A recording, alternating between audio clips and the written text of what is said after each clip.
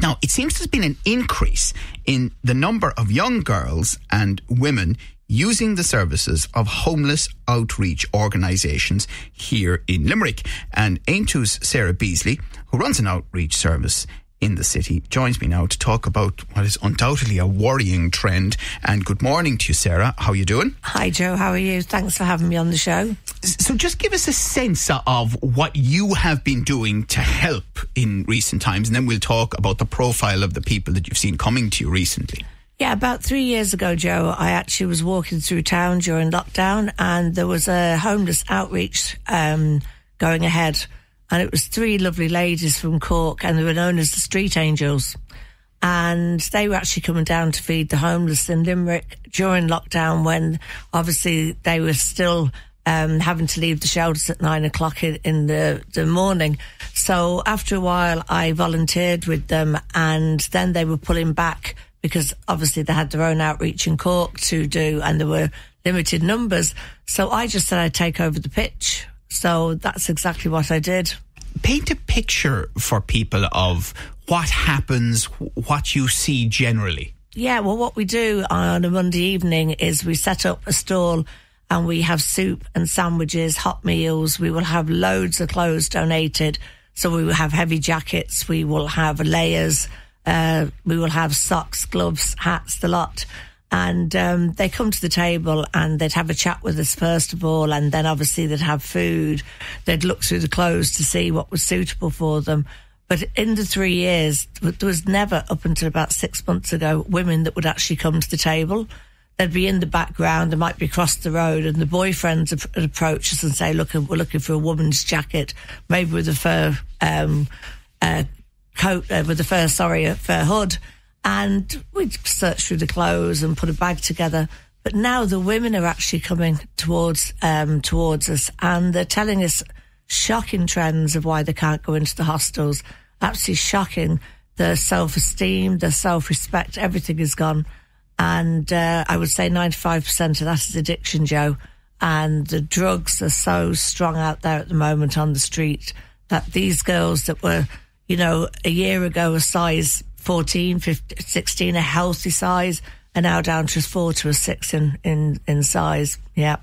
So we're actually looking for some children's clothes to fit the adults. Really? Yeah. Sets of teeth decaying. Some of them are missing teeth. Some of their hair is falling out. Their skin condition is just horrendous. It's an awful thing to see someone just going from a beautiful looking girl with their makeup on, so much self-respect, to coming up to the table, and they couldn't care whether they live or die. Are there more drugs available, or is it also the type of drugs? Oh, there's more drugs available without a shadow of a doubt, and it's the price of them. I mean, years ago, if you were looking for a bag of drugs, say, it was €50. It's down to a £5. The street tablets that are out there, I mean, we couldn't tolerate 2. They're taking 20 to 30 a night, sometimes more. And it's to help them sleep through the homeless situation, because I suppose in the dark hours of night, they're out on the street.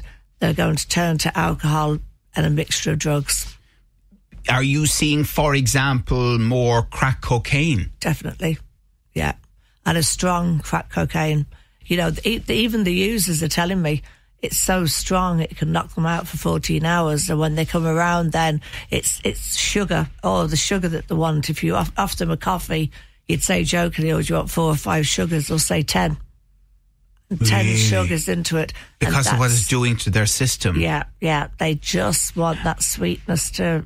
And if they're knocked out like that, they're vulnerable in all sorts of ways, including at the moment overnight to the cold. They're so vulnerable. They know they're vulnerable. And a lot of the time, there could be a couple and the woman has a bed, but the boyfriend has, for different reasons, been excluded out of the hostels. So she won't leave him out on the street alone. So she'll sleep out as well. And she's so much more vulnerable to, there's rape going on out there. They'll continuously tell me that they've been raped on the street, or they've had to sell their bodies to get more drugs. And And that's what we're seeing. It's the self-esteem and self-respect has just gone. And once that happens, it's very difficult to bring them back from that dark place. How can people in that situation be helped? I mean, obviously you're doing what you can. The only way to do it is have more beds available for addiction. When they're talking to me, some nights they'll say, Sarah, I go in now, but if you ring the addiction centres, there's an 8-week to 12-week waiting list. So we do need more beds. We do. Obviously, there's a lot of investment needed. We could do with one around the city. Brewery's too far out. But if we could actually get them at that moment in addiction when they need help so desperately, if you could just take them by the hand, put them into the car and drop them off at the centre, they might have some chance. But we will be seeing far more deaths in homelessness this year, I believe. Really? And these are specific beds you're talking about rather than general hostel beds? Yes, yeah. I mean, they will, the 9 to 9 is there at 9 o'clock at night. If you don't have a bed, you present yourself up there. But most of the time you're being turned away. And yet with the winter initiative that's there at the moment, because it's so cold, they can make beds. So if they can make beds up during the winter initiative, why can't they do that for the rest of the year? That's a big annoying thing for me at the moment. I get calls at 9 o'clock at night. I've been refused entry. That's it, they're back out on the street.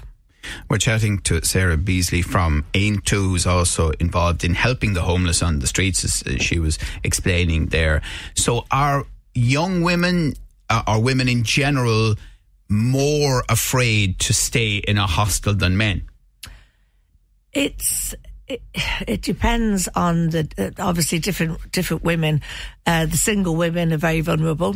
As I say again, drugs are very cheap, but there's still the need for drugs is there. So obviously all the time, even when they're in the hostel, they might be asking people for different type of drugs. They might be asking them for more tablets. They might think that by staying with someone overnight in the hostel, selling their bodies basically, that they get the drugs that they need to cope for that evening. And how and why are more women becoming homeless in Limerick?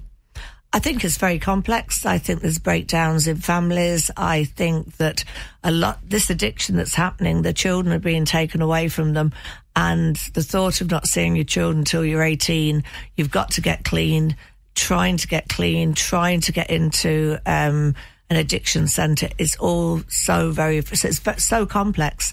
But when you lose your children because you're an addict and they go through the system and that's it, they're taken away. As a mother, I can understand they just feel completely at a loss. Sarah, what's the age range of these women that you're seeing coming to you in numbers you haven't before? Yeah, I'd say between 17 and about 35. So the 17-year-olds are very vulnerable young ladies that maybe have been thrown out of home. They maybe have had an argument with the parent, but rather than going and staying with friends or other family, they do sometimes find themselves wandering the street. They don't know what to do, where to go. And then they might hook up with a couple of the boys, a couple of the lads that are hanging around. Their intention's most probably good, but you just don't know. And we have seen from the successful and massive drugs hauls around the coast of Ireland in recent months, this is a huge industry of crime, isn't it? And obviously it's in their interest to get people like these young women hooked. Oh, that's it. That's why they reduced the price of the drugs, because once they're hooked, and then they're looking for stronger and stronger drugs, and they could be in a drug den last night, and if there's usage going on and someone has a better drug and they say, here, take this one, that's how it's happening. It's just being introduced slowly. And these very strong drugs, are they leading to an increase in petty crime as a consequence to pay for them? Big time. They will go into town and shoplift till the cows come home, and then again selling on really, really cheap. I've seen them come down to me trying to sell me clothes from River Island with the tags on. But that's what they do, and they sell like a €70 blouse for €10. It's a constant. I can't even describe it. It's something that it's going to get worse. I can't see, unless, even with enforcement, it's not going to get better. Finally, Sarah, is there hope? Very little. Very, very little. As I say, the streets of Limerick are awash with drugs, and that's a fact. And I think anybody who walks through town can see that the increase of homelessness, and unfortunately most of them are addicts. All right. Very depressing message this morning, but thank you for bringing it to us. It's important that we highlight these things, and it's a debate that will continue. I mentioned in the run-up to elections that are taking place as well. That is Sarah Beasley of Aontú, who also runs an outreach service in Limerick City, so is seeing this with her own eyes all the time. Thank you, Sarah.